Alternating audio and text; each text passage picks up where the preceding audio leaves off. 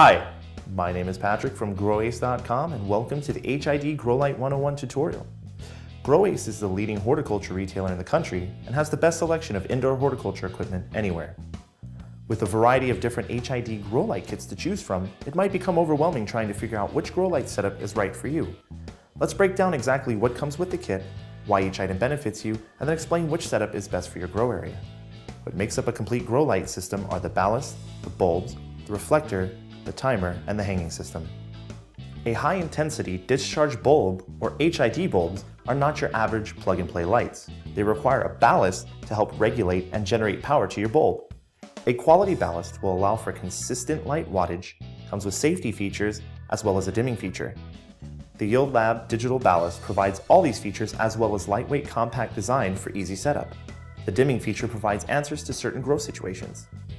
You can lower the heat and light intensity of a bulb during hot summer days or provide less intense light for clones or seedlings. The Super Lumin setting increases the lumen intensity beyond the rated wattage the light normally produces. This will cause the bulb to degrade quicker, but most growers replace their lights with new ones after every grow season. The benefits most growers because it provides an additional 15% of intense light and will increase your garden size as well as your harvest yields. A 1000 watt light with the Super Lumens feature provides an additional 150 watts. The 600 watt light provides an additional 90 watts, and a 400 watt light produces an additional 60 watts. We do not recommend using this setting if you replace your bulbs every 2 harvests. The 2 types of bulbs you'll ever need for this system are the high pressure sodium bulb and the metal halide bulb. The MH bulb is used for the growing stage of a plant because it simulates spring and summer lighting. The HPS bulb is used for the flowering stage because of its intense yellow and orange spectrums, simulating late summer and early fall lighting. A 24-hour timer is provided in all Yield Lab grow light kits for proper light setup. You use it to help your lights emulate certain seasons. To emulate long summer days for your 1 to 2 week old plants, use the MH bulb and set your timer at 24 to 18 hours of light. This arrangement is proven to strengthen branches, stems, produce leaves, and stimulate root growth. To emulate the flowering and fruiting seasons, you want to use the HPS bulb and set the timer exactly at 12 hours of light and 12 hours of darkness. This arrangement encourages chemical changes within the plant and tells it it's time for it to bear fruit. This is why a timer is essential to growing indoors. We carry a variety of reflector styles, but they really come down to 2 different types: open and sealed air-cooled reflectors.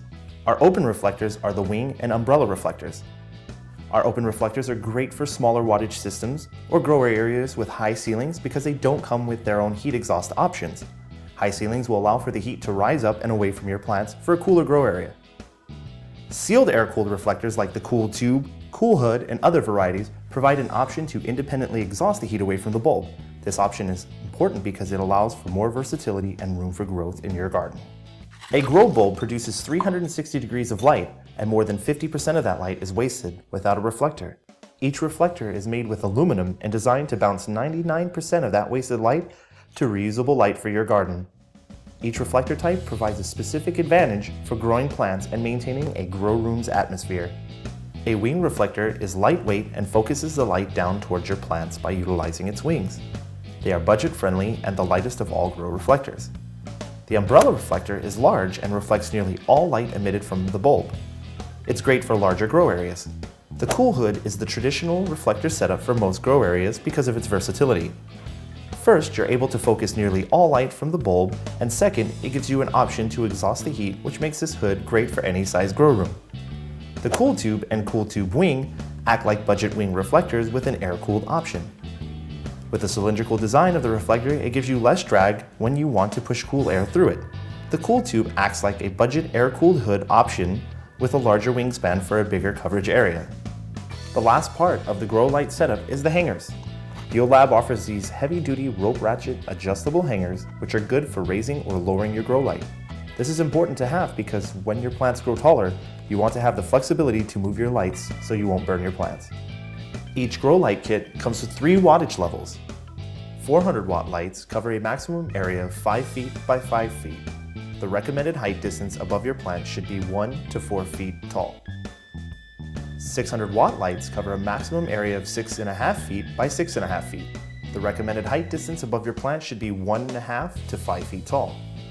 The 1000 watt lights cover a maximum area of 8 feet by 8 feet, and the recommended height distance above your plant should be 2 foot to 6 foot tall.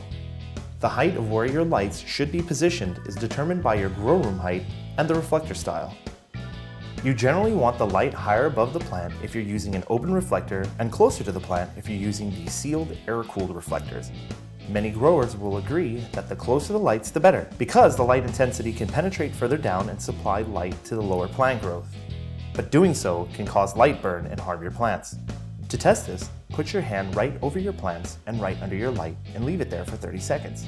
If it's too hot for you, then it's too hot for your plants, and you'll need to adjust the lights a little further away from the plants.